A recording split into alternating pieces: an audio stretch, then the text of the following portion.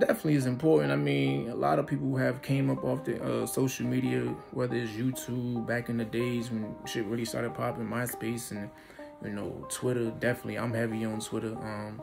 It's definitely important. You know, it's ways for you to connect to your crowd or your supporters or whoever you want to tap into. I mean, yeah, you got a lot of scam accounts and bots and shit, and you got motherfuckers hating all the time or feel like they can just say whatever the fuck they want in the comment, but shit, now you can turn the comments off, or I don't know, niggas can't get into your DMs or whatever the case may be. So it's definitely important, but I still feel like, you know, it's definitely necessary to, you know, definitely go outside with it, you know, do these pop-ups, you know, do these performances and all that, and be in people's faces. Like, I'm on some, not to say old school shit, but I'm used to being outside, handing out mixtapes or handing out tapes. You know, let me get $5. If you ain't got $5, let me get a 3-piece. If not, let me get $1. You know what I'm saying?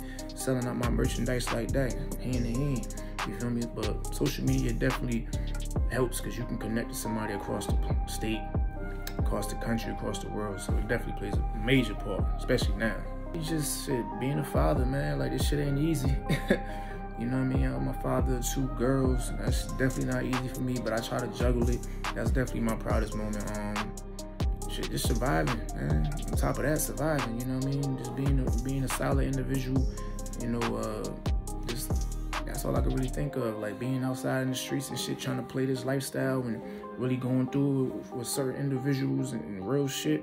Like, just surviving that and being able to still kind of be tied in, but not tied in, you feel me? But just to be there for my kids, that's probably the proudest moment. Musically wise, I don't think I'm really there yet just to speak on music wise, to say what's my proudest moment, but just being able to put out good bodies of music over the last couple years, I'll definitely say I'm proud of myself for that, but I'm still going. It's definitely a struggle at times to stay motivated with, you know, trying to find the right producers to, you know, work with and find the right beats to create. Life always happens, you know what I'm saying? So finding material is not always the hardest, but kind of trying to put whatever you're going through onto a beat that you found is sometimes tricky. Just staying inspired is just, you know, trying to just see if I can get these songs, these mixtapes, these albums out to potentially have me not have to do other shit to get money and eat off of this. At the end of the day, this is the music business, so I'm in the business to make money. You feel me? So I try to think about it in that way, and that helps me stay inspired. I'm a hustler, so, you know, as long as it ain't no sucker shit or no weirder shit, I do what I gotta do to get this money. So besides that, I might listen to certain artists or see somebody else's progress and respect that they still pushing and getting where they need to go. Like, seeing somebody else win, that definitely is motivation to me. So I ain't, you know, never trying to hate on nobody. So if you winning and I fuck with you, that motivates me. If you a suck ass nigga, but you winning, I might peep and say, all right, whatever, but that's still motivation. It's still ball on your ass, nigga. Definitely, I don't know when it's coming out, but my next EP is dropping on February 17th of this year, 2023, called Nightmare on the Drug Block 2, The Survival. 7 songs on that project. Definitely excited about that. Took a long process to get it done. Just back to trying to be motivated, get back re-inspired.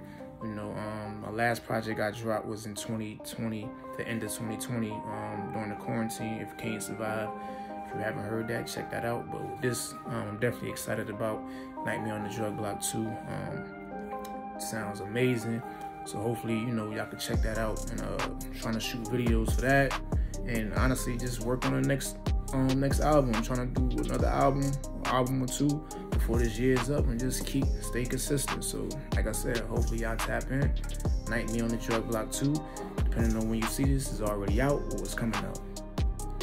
Honestly, man, I just want y'all to tap into the music. I put out a lot of projects prior to 2023, a few mixtapes, a few albums, 1 EP, the new EP dropping soon. I just want y'all to tap into all my music.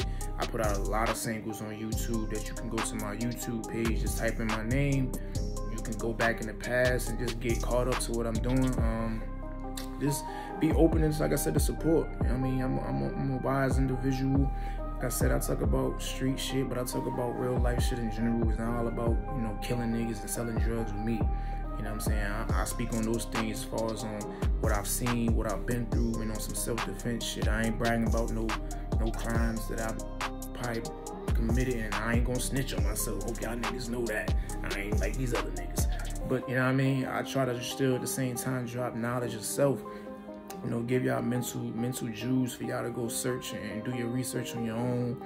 You know, I try to, like I said, speak about just getting money, uplifting yourself, because I'm still trying to get the bag myself.